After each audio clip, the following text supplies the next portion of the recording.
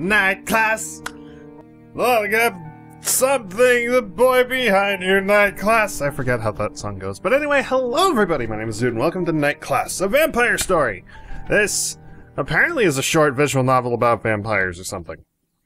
I don't know. My mouse is in the way. Hang on 1 second. There we go. Okay, sorry about that. My name is Rowan something. I'm 23. I look younger and feel older. Well, that sounds about right. Like my case, anyway. I'm 27. I don't look like much older than 20-something. I feel like I'm older, though. But that's probably because I may or may not be mentally okay. But whatever. I don't know. Maybe I'm just tired. I try to be friendly and cheerful to everyone I meet. You never know whose day you might be salvaging from misery with a smile and a kind word, after all. That's why I make people laugh, or try to hide the pain inside. You never know who might secretly be so miserable that they want to curl up and die. I mean, you wouldn't guess just from looking at that I feel hollow and numb inside, right? Same boy. Girl. Whatever. I use boy with an I and I consider it gender neutral, but like, I don't know, it's different for people. Know that if you're not a boy and I call you boy, it's a meme? It's not, I'm not actually serious, like, unless I know that you identify as that. Whatever, I'm shutting up now. But that one day recently I woke up and realized that nothing in my life made me happy anymore. But it's true. I spent so many hours at my dead-end job that I lost touch with my friends. I was kind of a rebel when I was younger, so I never got much in the way of an education. I don't have any talents or interesting hobbies. Well, how would we know unless you told us what your hobbies are? Just saying. I've always just let life happen to me instead of taking control over things. I just don't really understand the point in getting invested in anything. The ironic thing is that the only strong emotion I can manage is hating how apathetic I am. I wish I felt more alive. I wish I felt connected to the world. So when I saw an ad for night classes at the local community college, I decided to give it a shot. Maybe if I feel less like an ignorant idiot, it'll be easier to fix some of the other things wrong with me. I'm not exactly making the most auspicious start to my life changes, though. I'm already running late. I guess the plus side of feeling numb all the time is that I don't feel particularly panicky about being late. Yeah, fair enough, because, like, it's not the end of the world, but at the same time, you probably should start, like, taking responsibility for it, you know? Just saying. Don't be like Doodrun who plays video games all the time. Anyway, no, not that I feel enough to appreciate that fact, obviously. Taking a deep breath, I tell myself to stop being caught up in my thoughts and to face this new challenge with as much enthusiasm as I can dredge up from the inside of my sluggish heart. A study group about marketing isn't exactly my natural habitat, but that's sort of why I'm here. Oh, you just chose marketing, okay. Why, though? Business subjects are supposed to help you think strategically about how to get what you want, right? I could use some of that. I'm the last one to arrive, so there aren't many seats left. The other students seem like a pretty eclectic group. I wind up taking an empty seat at a table where two guys are sitting. Hey, I'm Jake. This is my brother Aaron. I'm Rowan. Pleased to meet you. Jake lets me share his textbook since I don't have one. When am I gonna get a textbook, though? It looks like he's probably about the same age as me. Or he's significantly older. I don't know. We'll find out when we, discover how old they are. Though, if everyone's a vampire but me, then that would mean that everyone's possibly older. His brother, shorter and slighter than he is, barely looks old enough to be in college. He could probably pass for a high schooler if he had the inclination. I've never understood why adults go undercover at high schools in so many movies, though. Because they never graduated high school? Who would voluntarily go back to high school after escaping it? I say so many movies when I really can think of 2, maybe 3. It just feels like a lot because it's such a stupid idea. Probably because they didn't finish their high school education, or they wanted to just see what it's like to go through high school yet again as an adult with an adult mindset rather than a puberty mindset. Obviously, I'm not exactly giving the class discussion 100% of my attention. That is until Aaron hijacks the conversation. It's not just about making a product seem like an appealing or useful thing to own. People can get a million appealing, useful ideas. What you need to do is convince them that what you're selling is going to get them closer to being the person they imagine themselves to be. I don't know if that's true. People are pretty savvy. They can spot when they're being manipulated like that. Can they, though? I don't think anyone really believes that using the same brand of phone as James Bond makes you sexier and stuff. Do you, though? Are you sure? Because that sounds like marketing in general. Give me a break. I'm not talking about remedial shit like that. Selling a few million phones because you put an actor in a tuxedo in your commercials is hardly revolutionary. I'm talking about truly inspired work. Care to give an example? Edward Bernays. He lived at the beginning of the 20th century. Back then, most men smoked, but almost no women did. The American Tobacco Association wanted women to start smoking. They were missing half of the potential market, after all. So Bernays hired a group of fashionable young models to join suffragette marches? Suffragette? Am I pronouncing that right? And to smoke while they did it. He had them talk about their cigarettes as torches of freedom. And here we are, a century later, and the whole world knows that if you want a woman to look rebellious and powerful, you put a cigarette in her hand. What Bernays did was nothing short of a work of art. Also, a way to give yourselves lung cancer. Like, it's also a stress reliever of some kind, so who am I to judge? I know marketing isn't exactly known for its moral purity, but that's pretty appalling.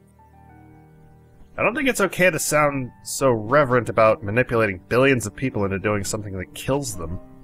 Don't sound so self-righteous. The other girls thought they were joining in with holding up torches of freedom and they were happy, then everyone wins, don't they? I think she means that it's not fair to trick people into it. Nobody wins. It's not a fucking game. Sure, if you say so. In marketing, the one who gets the money wins. That's the problem. If you treat it like a game, then it becomes a game, and for you at least, and then everyone else is just being shit on. That's the problem. It's the first of several sniping matches Aaron and I have before class is over. Sometimes Jake tries to settle things down, but it doesn't really work. By the time we file out of the library an hour and a half later, the only thing I've learned for sure is that I still have more of a temper than I thought I did. Turns out the cure to apathy is being really annoyed at someone, I guess. A little bit, yeah. Not gonna lie. The only way to not feel nothing is to feel anger. Not really, but like, it's one feeling you can have, I guess? I gotta keep an eye on my time. I gotta go to work soon. I'm about to walk to the train station to head home when I hear raised voices from nearby. You can't just forget to eat lunch and dinner, you goddamn idiot! If I hadn't been there, you'd collapse here on the sidewalk. Come on, we'll get you a burger or something right now. Fine, honestly, I'm not even hungry. Let's just go home. Who's who again? Shut up, we're going for burgers. Oh, really, I don't... Jake doesn't sound happy about being bullied into eating food he doesn't want. To be honest, I might just be looking for a reason to get on Aaron's case. To say the guy rubs me the wrong way is putting it mildly. Everything okay? Fuck off! Aaron! Whatever, I'll see you at home. Well, I already don't like Aaron. Not that I didn't like him to begin with. Because our first impression was marketing to him as a game, which I guess is the mindset for most people in marketing. I don't know. I don't work in marketing, but like that is a valid mindset to have when you're in marketing, because like you got to think of what the company wants, or rather what you want, rather than what the people want. And it's sad. A good mindset, though, would be treat people with respect and as people, rather than as sheep to spend money.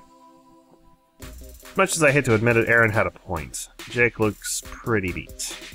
At least now we're outside, I can have a smoke. Oh, sorry. Is that okay? Yeah, I don't mind. I'm an occasional smoker myself, or at least I was back when I had a social life worth mentioning. Just make sure that I'm, like, standing in the direction of the wind, rather than, like, being downwind of the smoke, because I can't handle that. I hope I explained that properly. I want to be not where the smoke is blowing into me. That's what I mean. I know it's unhealthy, but everything can kill you sooner or later. Phones give you cancer. Skipping the cryptic crossword leads to dementia. Even smoke alarms give off radiation. I know it's gross. I just figured that if I don't die from random super flu, then carbs will get me, or Y2K, or whatever, you know? I think you're safe from Y2K. Yeah, it's 2019. We've been safe from that for like 19 years. Yeah, I know. Give me one of those. We're not even gonna ask politely? It's like... I mean, cool that he's a bro, but... eh. Oh shit, I'm the after-school special the Ninja Turtles warned us about. I didn't mean to peer pressure you into drugs. We've only had one class together. We're hardly peers yet. I don't even know for sure if I'm gonna enroll in this one for real. You should. You were the only one there tonight who kept up with Aaron. He's not really an asshole. Not as much as he seems like. I ain't buying it. He hands me a cigarette, then clicks the flame back into life with his lighter and holds it up for me. I have to lean in toward him, inhaling until the cherry starts to burn. Actually, I take that back. He's that much of an asshole. There wasn't a week went by when we were kids that he didn't get into a brawl or something who'd have been pushed so far. A lot of the time, that someone was me, in fact. God, we hated each other. We seem to get along pretty well now. Oh yeah, well, you ever see that Lilo and Stitch movie? Are we allowed to talk about this? Are we allowed to talk about Disney? Am I gonna get sued? Probably not. Probably not. Oh, the alien? Yeah, sure. We're kind of siblings like that. Our parents died and some other messed up stuff happened, so now we don't get to argue and fight like regular brothers. Solidarity and all that. It's a hell of a lot of work. I know I only just met you guys, but it seems to me like you're doing a pretty good job of it. If I had a little brother like Aaron, I don't think I could manage to keep my calm like you do. I would have problems with that too. And I wouldn't fight him so much as argue with him. I don't know, I've never had a brother. I had a sister. We argued a lot. Sometimes fought a little bit. Wasn't fun. Oh man, no, Aaron's not my little brother. He's 4 years older than I am. He was attacked by a vampire when he was 20. Luckily, he didn't die of his injuries. Unluckily, the reason he survived was because the vampire made Aaron into one, too. Now he doesn't age. Oh, I'm sorry. I shouldn't have assumed. Ah, it's cool. He gets huffy if he hears people getting it wrong. But I tell him that's his own fault for acting like such a brat. We're just gonna glance over the fact that your brother's a vampire and not wonder what the fuck. Is this a normal occurrence? Oh, this is my place here. You can shortcut to the train station if you go down the block and to the left. It was nice to meet you, Rowan. I hope you do decide to stick with the class.